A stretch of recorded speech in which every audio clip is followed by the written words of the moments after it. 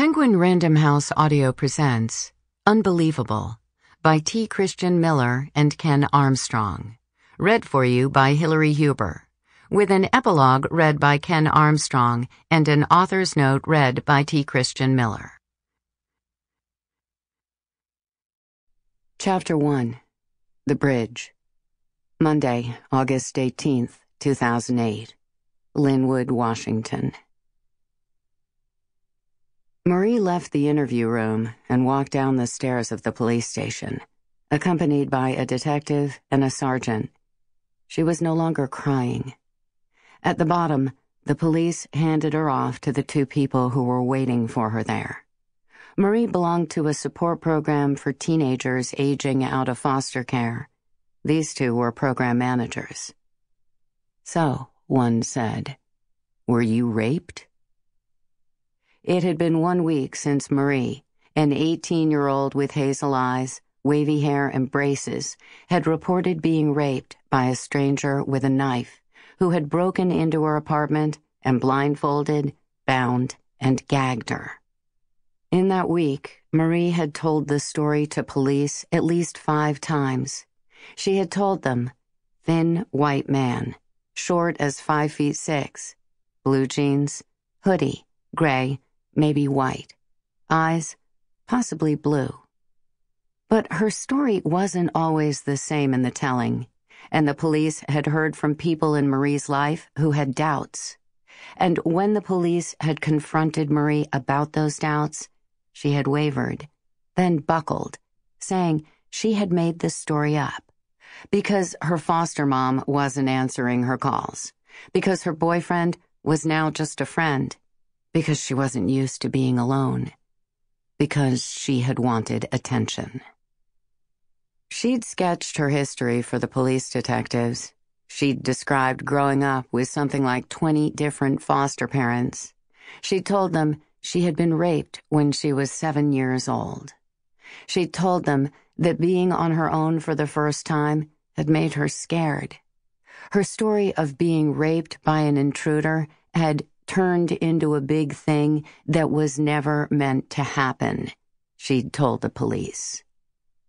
Today, she had tested whatever patience the police could still summon. She had returned to the station and doubled back, saying she had told the truth the first time, saying she really had been raped. But when pressed in that interview room, she had folded once more, admitting, again, that her story was a lie. "No," Marie told the managers at the bottom of the stairs. "No, I was not raped." The two managers, Jana and Wayne, worked for Project Ladder, a nonprofit program that helped foster kids make the transition to living on their own. Project Ladder taught teenagers, 18-year-olds mostly, the mundane skills of adulthood, from how to shop for groceries to how to manage a credit card. The biggest boost the program provided was financial. Project Ladder subsidized each teen's 1-bedroom apartment, making it possible for the kids to get a foothold in the expensive rental market ringing Seattle. Wayne was Marie's case manager. Jana was a program supervisor. "If that's the case," the managers told Marie, "if you weren't raped, then there's something you have to do." Marie dreaded whatever was next. She had seen it on their faces when she'd answered the question. They weren't thrown. They weren't taken aback. They doubted her before, just like the others. It occurred to Marie that from now on, people would think she was mentally ill. She, too, wondered if she was broken, if there was something in her that needed to be fixed. Marie realized just how vulnerable she had become. She worried about losing what little she had left. A week ago, she'd had friends, her first job, her first place to call her own, freedom to come and go, a sense of life unfurling. But now, that job and that sense of optimism were gone. The place and her freedom were in jeopardy. and friends she could turn to, she was down to one. Her story had, indeed, turned into a big thing. Last week, the television news had been all over it. A Western Washington woman has confessed that she cried wolf, one newscast said. In Seattle, the local affiliates for ABC, NBC, and CBS had covered the story. The NBC affiliate, King 5, zoomed in on Marie's apartment complex, panning up the stairs, lingering on an open window, while Jean Enerson, Seattle's most popular anchor, told viewers, "Police in Linwood now say a woman who claimed she was sexually assaulted by a stranger made up the story. Detectives do not know why she made this story up. She could face a charge of false reporting."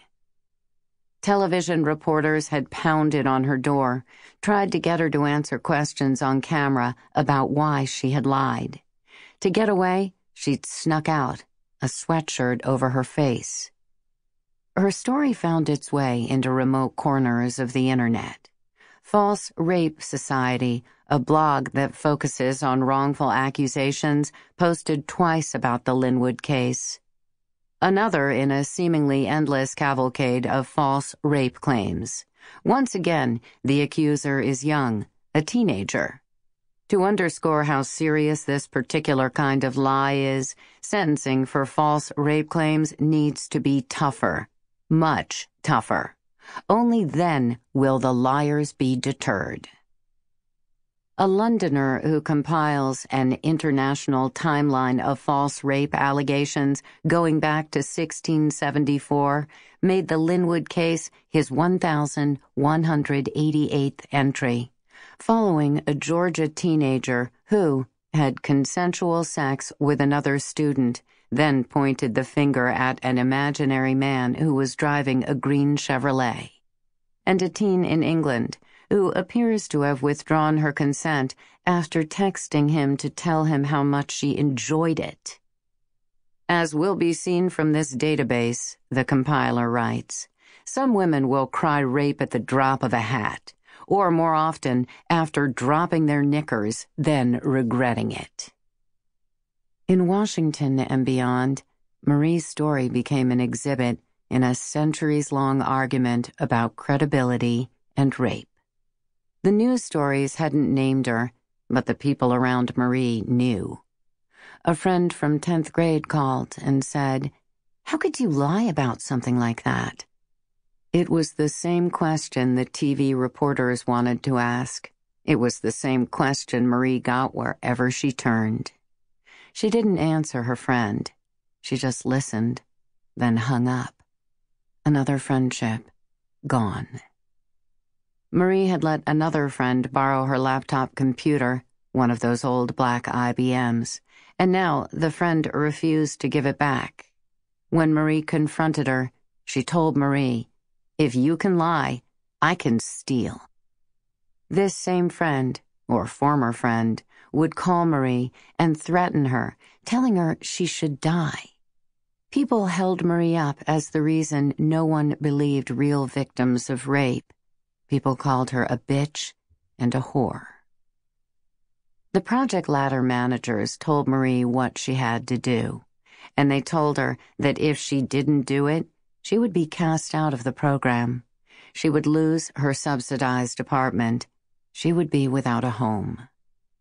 The managers took Marie back to her apartment complex and summoned the other teens in Project Ladder, Marie's peers, kids her age, with the same kinds of stories to tell about growing up as wards of the state. There were around 10 of them. Most were girls.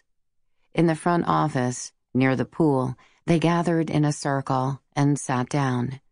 Marie stood. She stood and told everyone, including the upstairs neighbor who 1 week before had made the 911 call to report the rape, that it was all a lie, that they didn't need to worry. There was no rapist out there to be on guard against, no rapist the police needed to be looking for. She cried as she confessed.